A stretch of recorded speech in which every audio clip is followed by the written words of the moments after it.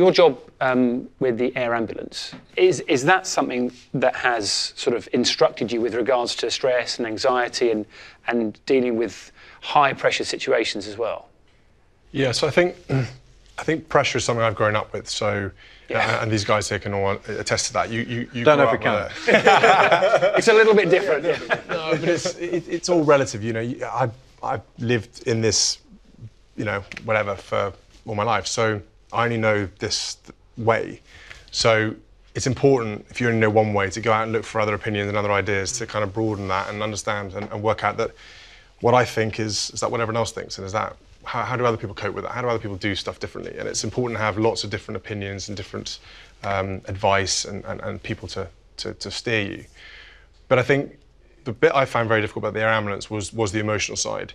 So having come from the military where, again, your emotions are to be put to one side. And I've seen plenty of guys who've left the army having done some serious tours in Afghanistan, Iraq, and places like that, who it only hits them once they've left because they just keep moving on, and eventually they break at the end of it. They just sort of fall out of the bus, you know, on their face, and their sort of bus drives off and they're just left on the side of the road, and they've got to pick themselves up, they've got to sort themselves out. So then going into the air ambulance world, which was a much more open and actually in some cases very raw, emotional day-to-day stuff, where you're dealing with families who are having the worst news they could ever possibly have on a day-to-day basis. It leaves you with a very depressing, very negative feeling where you think death is just around the door everywhere I go. And that's quite a burden to carry and feel. And I felt that with a few jobs that I did where there were particular sort of personal resonations with the families that I was dealing with. And so that raw emotion, I just thought, listen, I could feel it brewing up inside me, and I could feel it was going to take its toll and be a real problem. And I had to speak about it. And that's where I'm very happy to talk openly about how I feel about certain things, because at the end of the day, when you see somebody at death's door with their family all around them, it's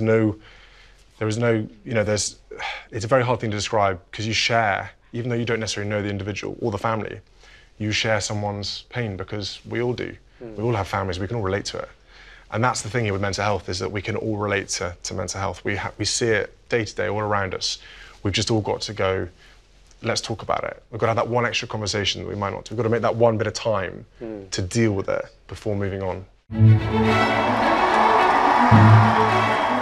I declare before you all that my whole life, whether it be long or short, shall be devoted to your service and to the service of our great imperial family to which we all belong.